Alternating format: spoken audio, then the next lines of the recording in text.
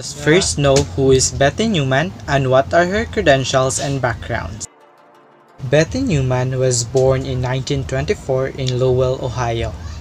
Neumann got her RN diploma from the People Hospital School of Nursing in Akron, Ohio in 1947.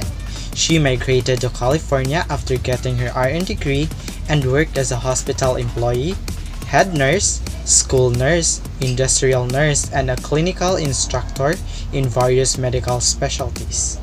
Betty Neumann graduated from UCLA with a Master of Science in Mental Health in 1966. In order to educate nursing students an introductory course, Betty Neumann created the system model in 1970.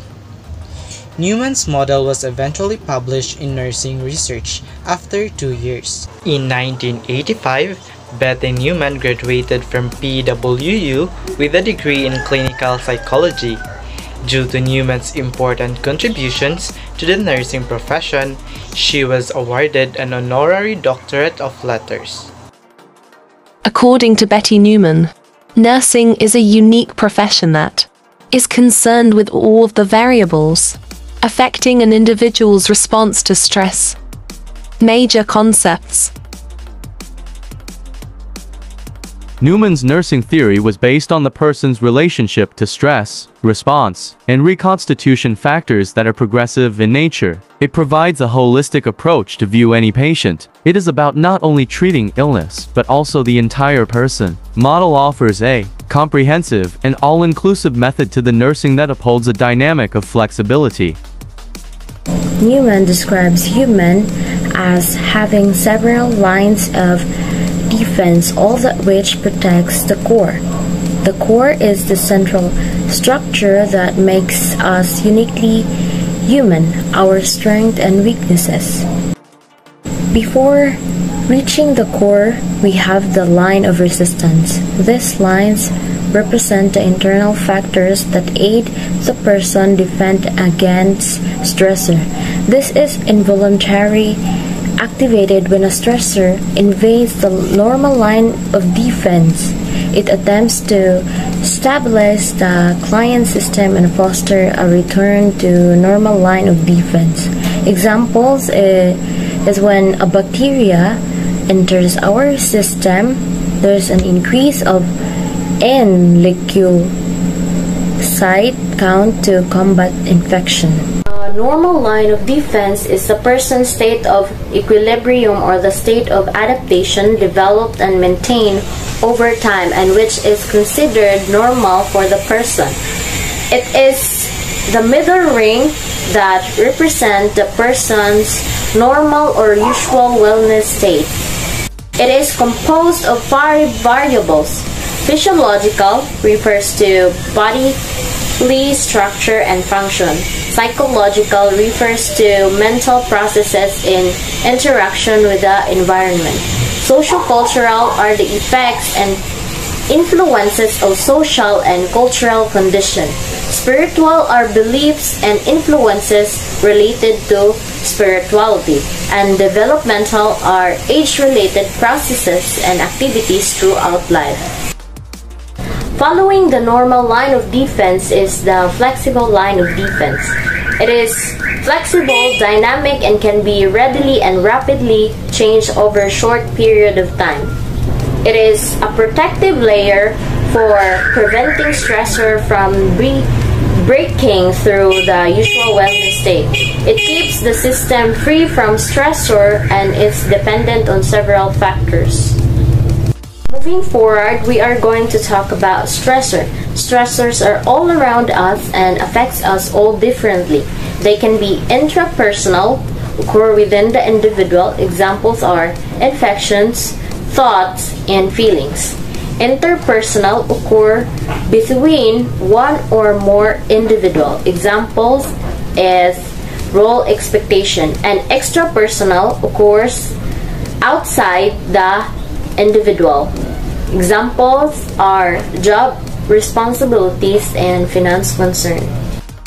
The next concept of the theory is reconstitution. It occurs following the treatment of stressor reactions marks the return of the client system to stability.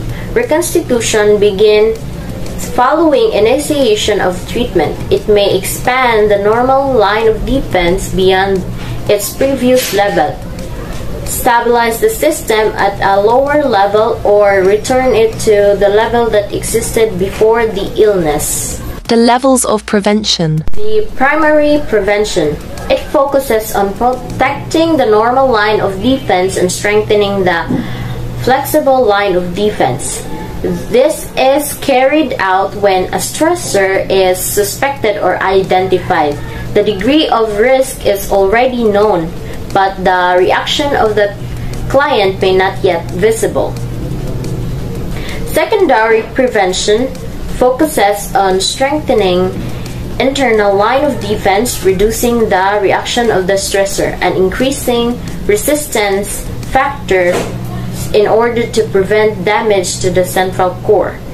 This is carried out when symptoms from stress have already occurred. It involves activities that treat the symptoms.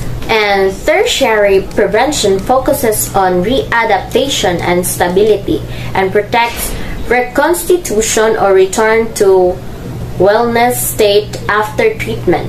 This occurs after the active treatment. It readjusts the client system towards optimum levels of stability. The goal is to strengthen resistance to stressors in order to prevent recurrence or reactions or regressions. Neuman's three-step nursing process.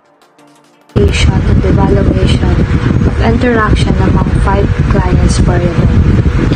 Identification of stressor resources in the intra, inter, and extra-personal areas. Identification and differentiation of client and caregiver perception.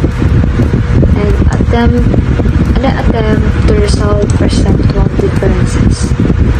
And the second is actual or potential variances from wellness.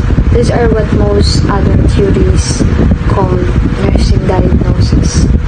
The second process is the nursing goals, expected outcomes, specific desirable behavioral responses to deal with the actual or potential variances from wellness. It's decided jointly by the client and the caregiver.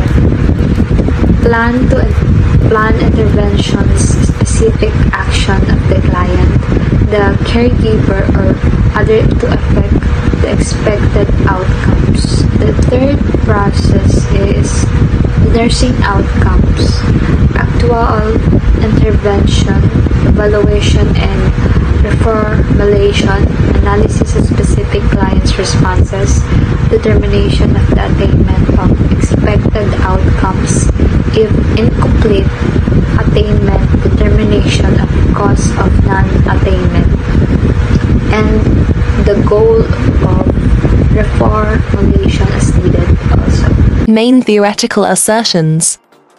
The main theoretical assertion, holistic and multidimensional. Each client or client system is surrounded by a perceptual field that is dynamic equilibrium. All parts of the system are intimately interrelated and interdependent. Emphasis is placed on the total organization of the field. The organization of the field or system considers the occurrence of stressors, the reaction or possible reaction of the client to stressors, and the particular client as a system, taking into consideration the simultaneous effect of the interacting variables, which is the psychological, physiological, sociocultural, developmental, and spiritual. Theory in view of meta-paradigms. First is the nursing, a unique profession that is concerned with all the variables which influence the response a person might have to a stressor. Person is seen as a whole, and it's the task of nursing to address the whole person. Neumann defines nursing as action which assists individuals, families, and groups to maintain a maximum level of wellness.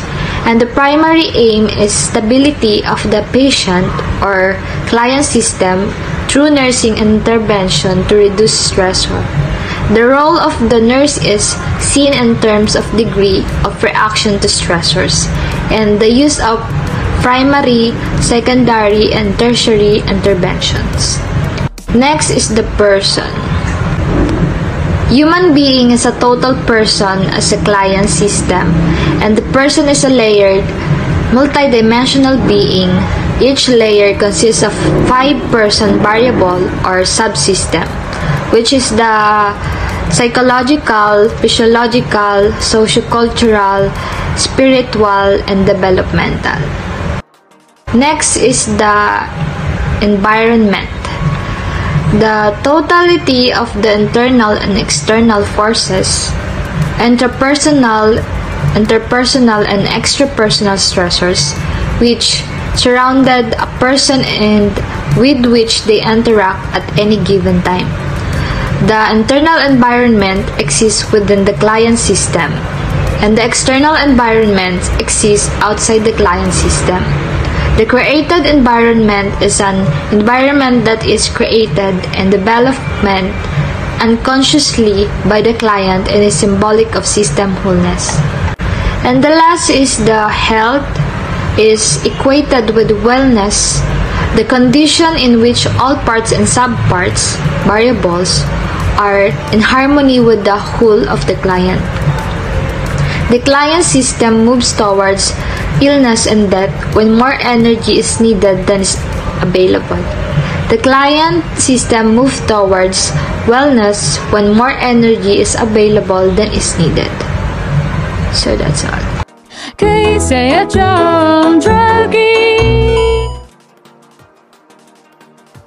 The situation given was Monica, a 30-year-old female, was brought to Chonghua Hospital yesterday.